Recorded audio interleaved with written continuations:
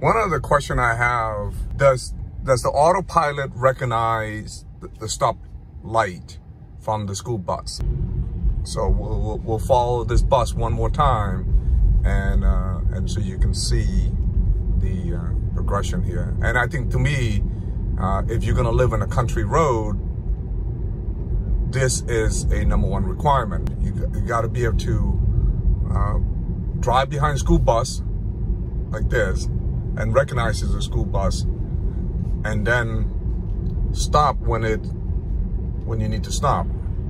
Okay, I went to turn on autopilot, and so right now the autopilot is on, and here comes the light, and I'm gonna give it about 20. Oh, it's slowing down.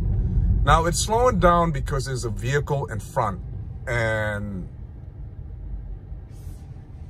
oh, it did see the stop sign. But I'm very close though. It did see the stop sign.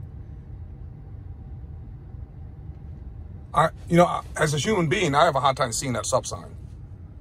Because there's, I mean, what you see is the flashing red light. So this is autopilot's moving. And this is all autopilot doing its own. Now it's treating that bus as a vehicle in front of them. Okay, so here is flashing red light again. Let's see if it's stopped. And get my foot on the brake, ready. Everything's ready. And it's stopped. Yeah, so it did recognize the stop sign. But either way, there's an object in front of him, so it will stop no matter what. But it did recognize that there's a stop sign the bus put out. So that's kudo on Tesla engineering. I'm very proud of you, Tesla. Very, very proud of you. Very proud of you.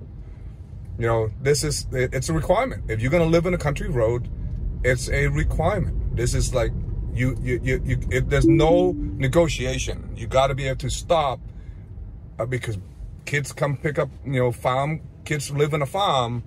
It's going to get picked up by bus, and this car has to be able to stop at the stoplight.